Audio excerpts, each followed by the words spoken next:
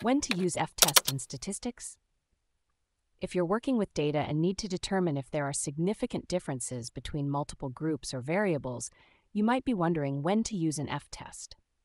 Let's break it down to understand when this test is the right tool for your analysis.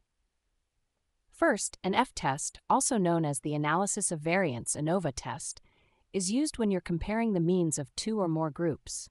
Unlike the t-test, which is limited to comparing the means of just two groups, the F-test can handle multiple groups and factors. Imagine you're conducting an experiment to see how different treatments affect a particular outcome. If you have more than two treatment groups, an F-test is what you need.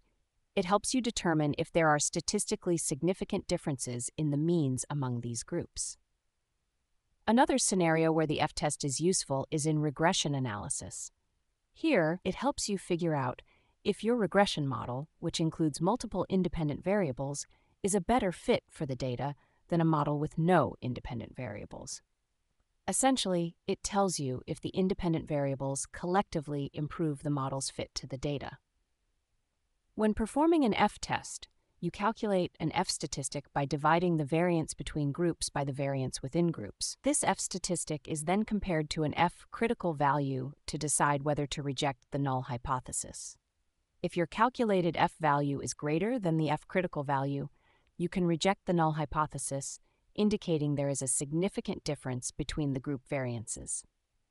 It's also important to consider the p-value along with the F-statistic. The p-value tells you the probability that your results could have occurred by chance. If the p-value is less than your chosen alpha level, usually 0.05, you can conclude that the results are statistically significant.